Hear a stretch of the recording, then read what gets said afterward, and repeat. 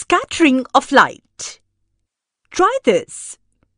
All the experiments using laser rays should be done under the supervision of the teacher.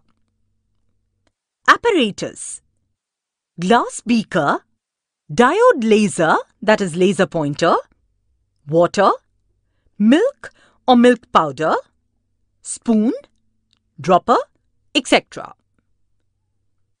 Procedure: take clear water in a glass beaker.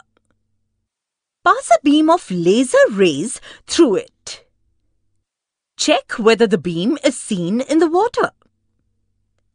Now, use the dropper to add a few drops of milk to the water and stir. The water will be seen to have become slightly turbid.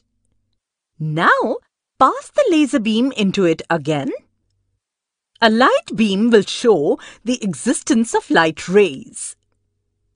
A light beam is not seen in plain water, but is clearly seen in slightly turbid water.